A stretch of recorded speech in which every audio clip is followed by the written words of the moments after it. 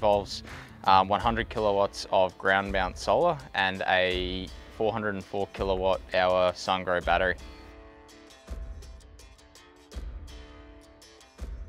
But the spacing here is quite large. I'd say what's nearly 5.5 metres or so from the back of the panel to the front.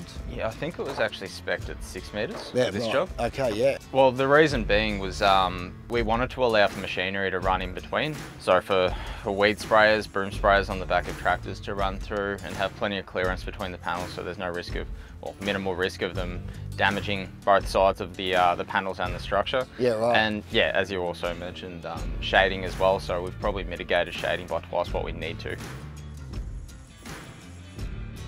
The racking system is an IXL made racking system, IXL being one of the oldest companies in Australia. It's made specifically for what panel you choose to use. So you've got to mention to them what panel you're using, you've got to send them the data sheet with all the dimensions, and they will manufacture the racking to the panel that you're going to use.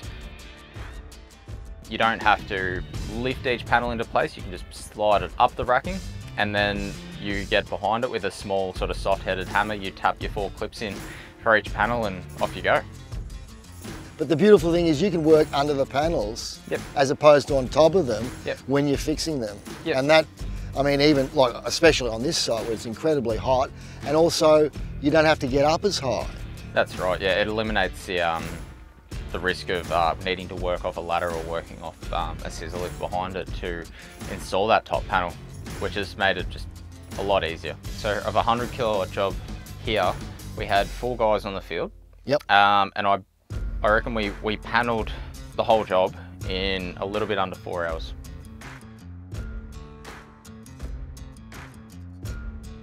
Documentation to the stakeholders here at this site is everything. Every part of what we've done has had to have been documented and provided to them. As I said to Valley earlier, we can't just read minds and know what each other's doing, so we have to put everything into a formal document that says exactly what we're going to be doing in an easy to understand way. We've had to continually create and modify Gantt charts based on what's happening at what time, when we plan on it happening.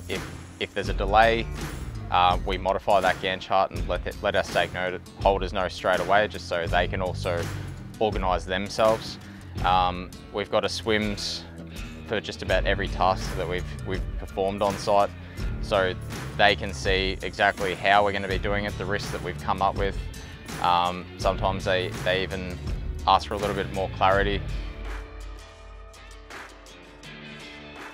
The battery storage on this site has been designed to, I guess, kick in when the sun is not on, or if the load is very, very high at the pump station, which is being predicted to happen in the next few years. It'll be a combined 200 kilowatt output between the PV and the batteries. So the design would be for obviously the solar to provide as much power as it possibly can to the pump station first, and then the batteries to kick in and provide whatever the solar's not doing, and also for the batteries to, I guess, operate at night and use its storage to operate the pump station at night to minimise the draw from the grid.